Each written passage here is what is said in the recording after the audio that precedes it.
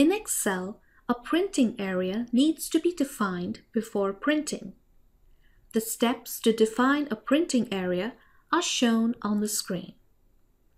I will follow these steps to set the information shown on the screen as the printing area. First, I select the area to print. So, I select all the cells with information.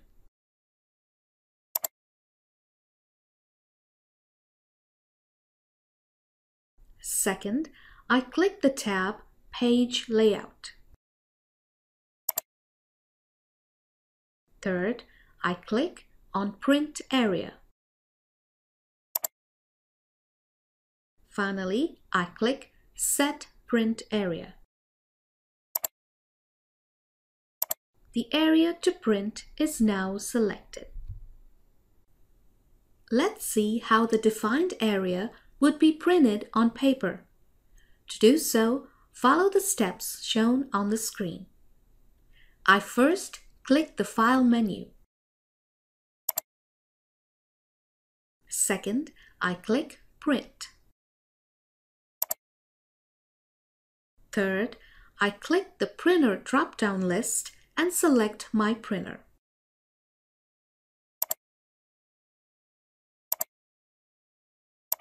Finally, I click Printer Properties and select the page size.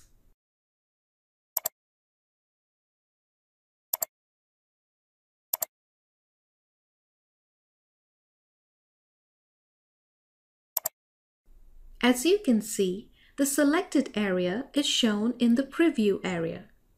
The Preview area shows how the selected area will be printed on paper. The left bottom corner tells us that Excel is displaying page 1 of the 3 pages. We can move to the next or previous pages by clicking the arrows next to the page number, like this.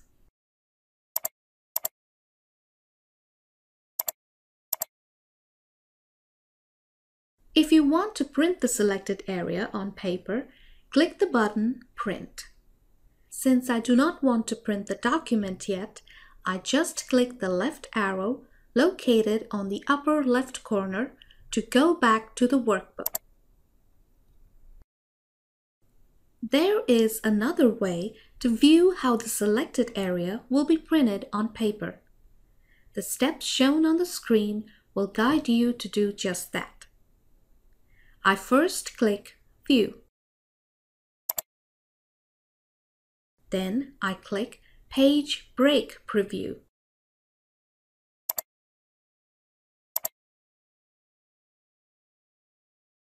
And zoom out.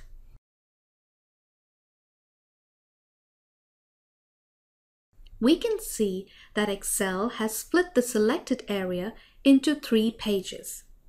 Each page is surrounded by a blue line. This method shows how the selected area will be printed by displaying all pages at the same time. To return to the previous view, follow the steps shown on the screen.